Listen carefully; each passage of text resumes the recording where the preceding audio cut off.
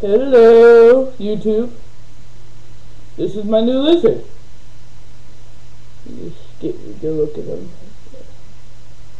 The store says he's a mountain horn tree dragon, but I don't know how true that is because no horns. So it could just be a mountain dragon if there's such a thing. Because I don't know. Some type of dragon I know. But if you got any suggestion on what it could be, it's not a female mountain horn tree dragon because females also have horns. They all have horns. But this guy, he does not have horns. And this looks like there's no remnants of horns or he's not growing them or anything.